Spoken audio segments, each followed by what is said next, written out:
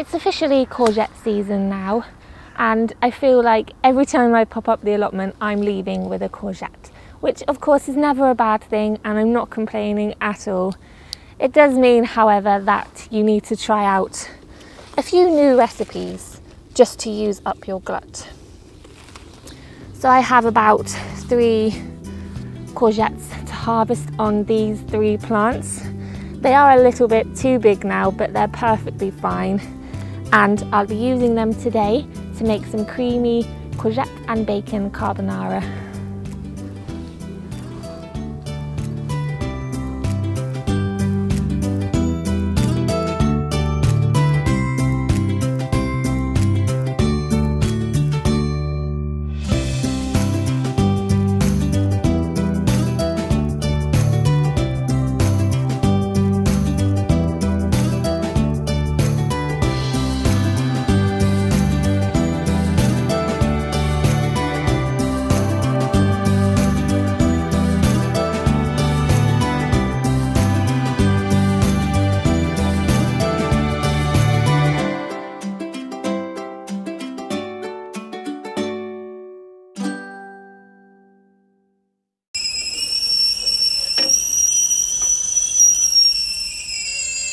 So that's the kettle boiled. Now I have done a little bit of preparation beforehand, but this is such an easy and simple recipe to make, and it's the perfect lunchtime treat, although you could have it for supper as well. And I actually cooked it for my parents a couple of nights ago now, and it went down a storm.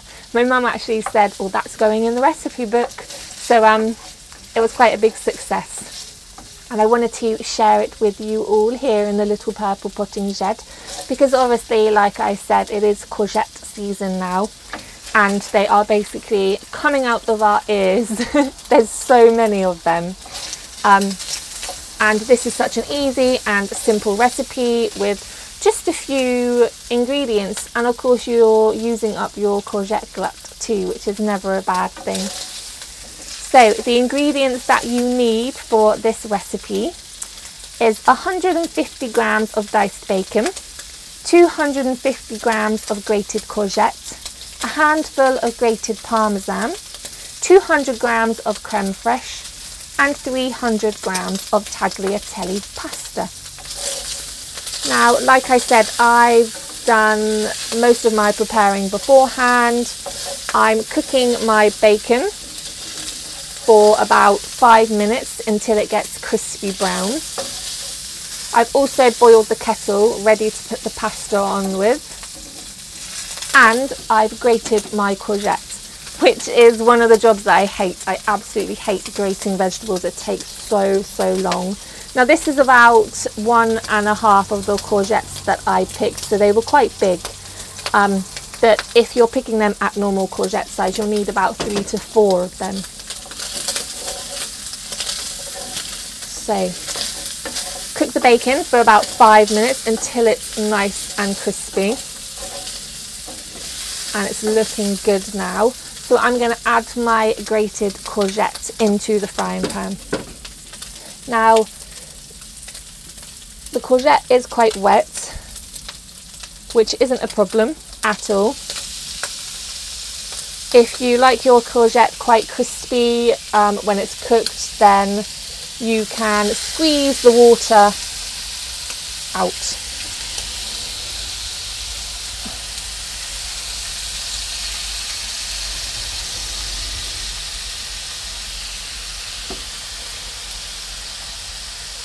One more little bit. You will end up getting courgette absolutely everywhere. So just give that a good stir.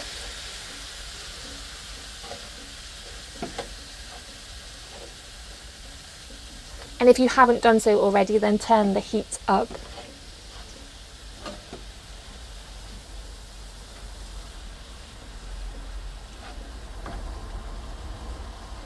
And then that needs to cook for about 5 minutes, or until the courgette is soft And if you like it crispy, then until it's slightly crispy on the edges as well.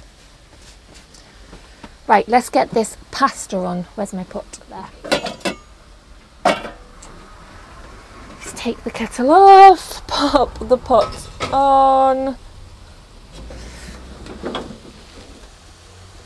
There's just about enough room to have my pot and the gigantic frying pan.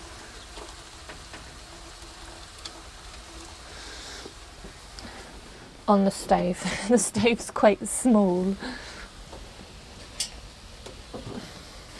Ooh, knocking everything over now. You do need quite a large frying pan for this recipe, because you'll be adding all the ingredients into that frying pan later on, so you need quite a big frying pan, otherwise everything's just going to spill over and it's going to get quite messy. So pop your water on the stove, just keep giving your courgette a good stir.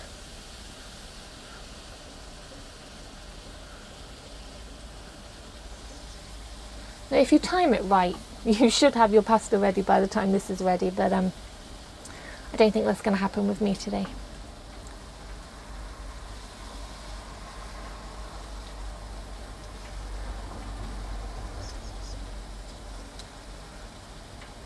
Could just eat it like that really, couldn't you?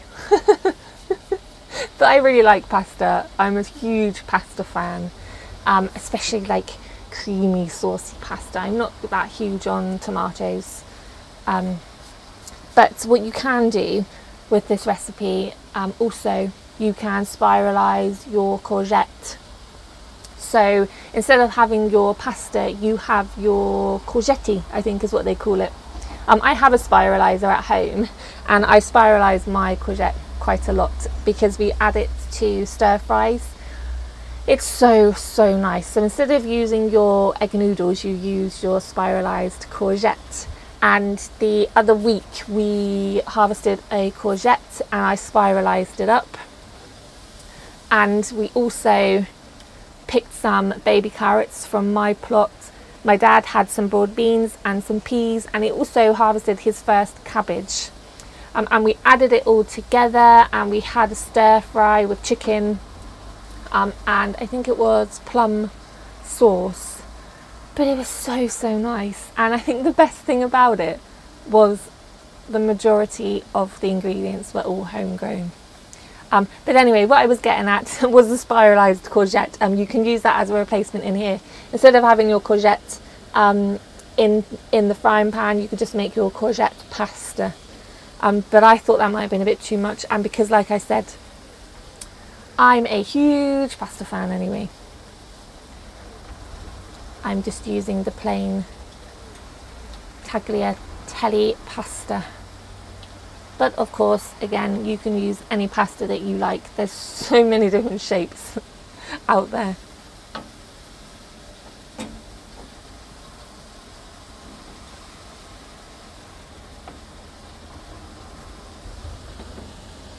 The water's just starting to boil. So what I'll do is I'll put my tagliatelle on. Now you need roughly about 300 grams.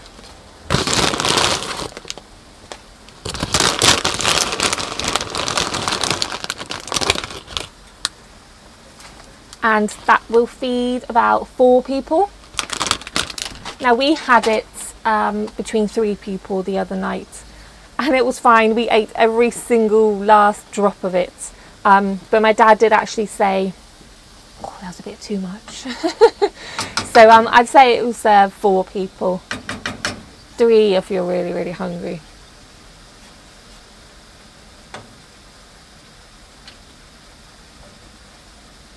So the tagliatelle will take about 9-10 minutes to actually cook, once it's boiling, of course. This is nearly done. So what I'm going to do is I'm going to turn this off and then leave that for about 10 minutes. Once the pasta is done, I'll come back into the shed and I will tell you what to do next. But I'm just going to do a little bit of sneaky weeding while I've got the time.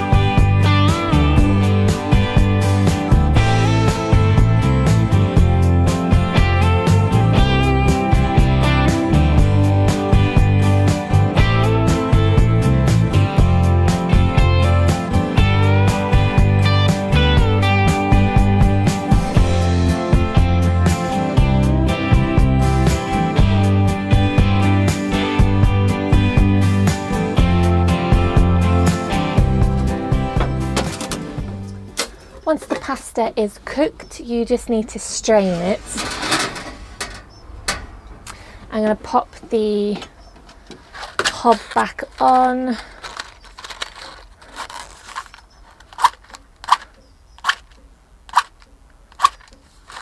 These matches are just not behaving today. Aha.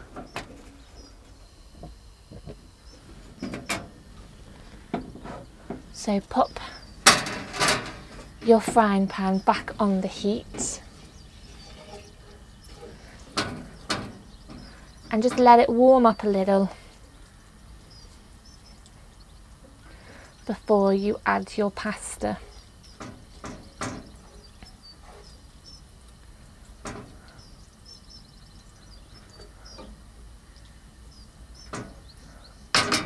I actually managed to thin out my Swede, which I've been meaning to do for absolutely ages.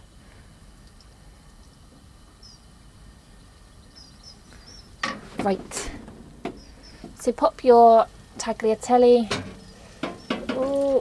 into the frying pan. I thought it was going to go absolutely everywhere then. Oh, let's get those two bits. Just mix it all together.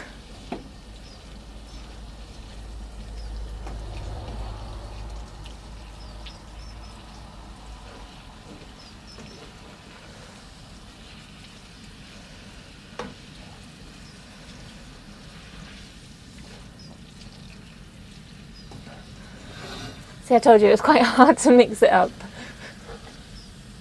even in this massive frying pan.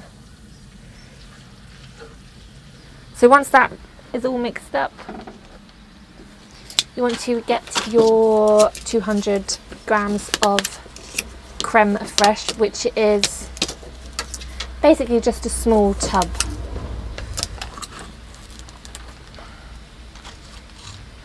And then just add that to your mixture.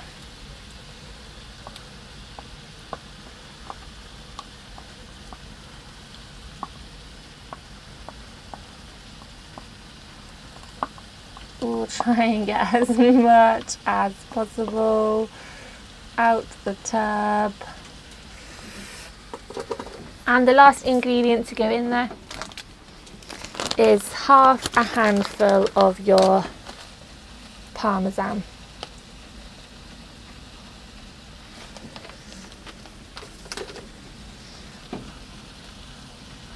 And then just give it a good stir. Mix up all those ingredients.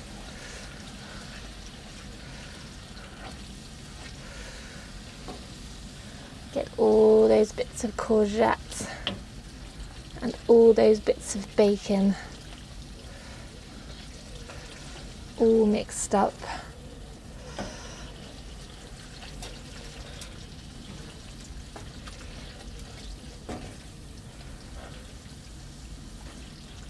And that is it. It's that easy and that simple to make. And it's the perfect way to use up your courgette glut. Now I actually have quite a few recipes over on my blog, and one of them is actually a courgette and lemon cake, which I made up the other day, and it is so lovely. So if you're looking at other ways of using up your courgette glut, then head on over to the blog and check out those other recipes. But right now I'm going to sit down, have a bit of a break, have a little bowl of pasta, and crack on with a few more allotment jobs. So once this is served up, just scatter a little bit more parmesan over the top on each bowl, and you're ready to go.